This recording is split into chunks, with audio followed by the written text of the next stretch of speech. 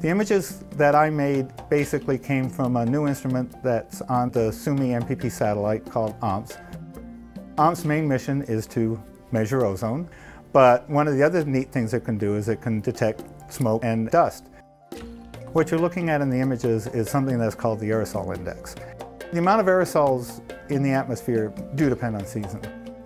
Typically, you see a lot of smoke in the atmosphere during the spring. The smoke is essentially being produced by fires in sort of the border between Russia and China. In order to grow crops and then clear the land, they start burning to clear whatever land they want to clear. In the case of these fires, the smoke can get lofted to 4 kilometers to maybe 10 kilometers in the atmosphere. At that point, they get picked up by higher level winds and get transported globally. In this case, we saw that the smoke was transported over to North America, and in certain cases we see smoke that actually circles the globe.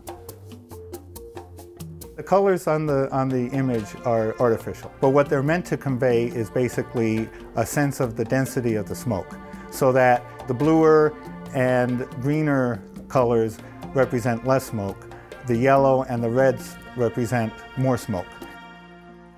Along with the colors, I've sort of added a level of transparency. So the less dense the smoke is, the more you can see through it, and the more dense it is, the less you can see through it. Aerosols is an increasingly important aspect of studying what's happening to the climate. Climate occurs over long periods of time. We need a long-term data set to follow what's happening and to better understand what's happening. So it's important to keep this climate record going, and OMPS, being the next instrument in line, is going to take up the slack and continue the record.